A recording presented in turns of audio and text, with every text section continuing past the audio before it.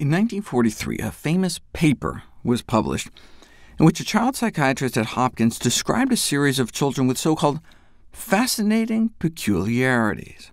He thought these characteristics formed a unique syndrome he called autism, which seemed rare at the time, but who knew how many were out there undiagnosed? What causes it? Autism is currently considered a multifactorial disorder resulting from both genetic and non-genetic risk factors. Yes, it can run in families, but genetic factors may account for only 10 to 20% of autism cases.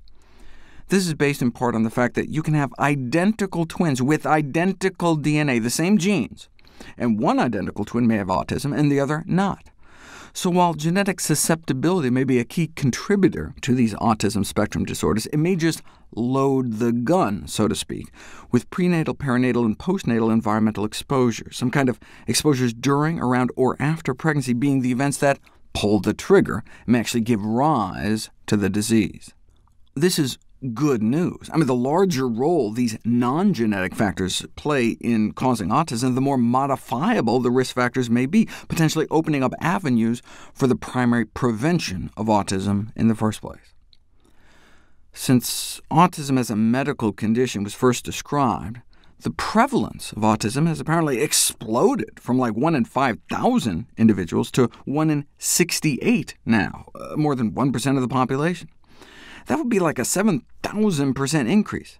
And indeed, you'll see graphs like this, showing an exponential increase in the prevalence of autism from like no diagnosed cases in the early 1900s, to the prevalence shooting through the roof in the 80s and 90s. And so that immediately gets you thinking, what happened around that time that could account for the explosion?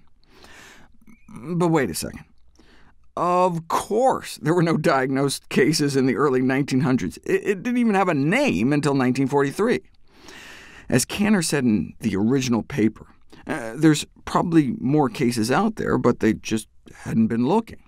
So this isn't a graph of the prevalence of autism, it's a graph of the prevalence of autism diagnoses, and that depends on what diagnostic criteria you're using and whether you're out there looking for it or not. Put another way, historical prevalence estimates for autism and its rarity might well have been underestimates of the true prevalence back then. We may have just been missing lots of cases. The increased recognition among doctors and society at large, the broadening of the diagnostic concept over time, and different studies using different criteria may account for much of the apparent increase in prevalence, although this can't be quantified. So before we start speculating about the reason for the explosive increase, maybe we should first make sure the explosion is real. The bottom line is that while we may never really know what the prevalence was a half-century ago, we do have decent data over the last few decades that really does point to a considerable increase in the true prevalence. So yeah, maybe there wasn't actually a 22-fold increase in autism in the 80s and 90s. Maybe there was actually only an 8-fold increase.